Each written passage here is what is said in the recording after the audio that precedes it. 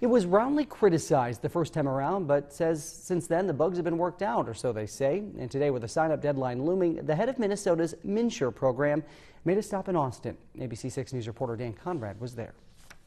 Health insurance, insurance in general, is a very complicated subject. And when MNsure CEO Allison O'Toole visited Austin Monday, the goal was to make it less complicated. You really have to be an active consumer in a year like this. MNsure is the state-based health insurance marketplace. In a year where we're seeing premiums increase so much. And we like to know that our families, friends, and neighbors can find affordable health insurance coverage. When we buy a new TV, we look at price, and price really is the factor that drives us. It might work for TVs, but not necessarily for health insurance. Consider the case of one woman whose husband ran up big medical bills not long after they signed up for a plan. And they didn't realize until after tens of thousands of dollars of bills that they had essentially fired Mayo as a provider. Doing the math back and forth, okay, premium's low, but I utilize more, so which was going to be the best in the end?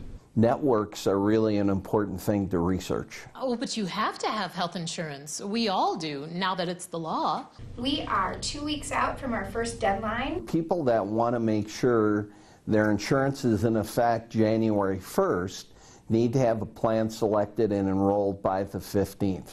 In its first open enrollment period, MNsure was plagued by major technical problems. We have, no technical problems. We have high call volume, and it's worth noting that our call wait time is about 90 seconds on average. Dan Conrad, ABC 6 News.